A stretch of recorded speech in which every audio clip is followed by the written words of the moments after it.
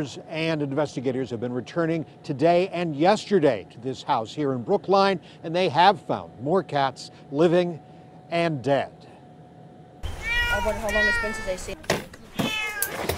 Cat after cat after cat rescued from this Brookline home Monday, and still more since. 38 cats are now with the homeless cat management team, plus one taken in by a neighbor. One dead cat found in the basement Monday, but hundreds of flies and a horrible odor led to a discovery on the porch of the home today. In garbage bags with dead cats in the garbage bags. 11 dead kittens found in those bags. With the homeowner's permission, volunteers have set traps to try to rescue more cats that may be inside or outside this vacant Elm Bank Street home. It's still horrific.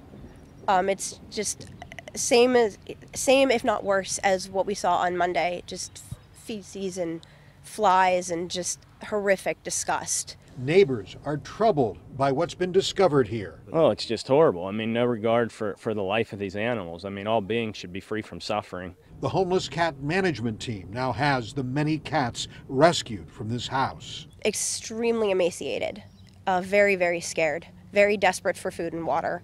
A lot of them have deformities that were conducive with inbreeding, extensive inbreeding. No charges or citations issued in this case yet because the investigation's still going on.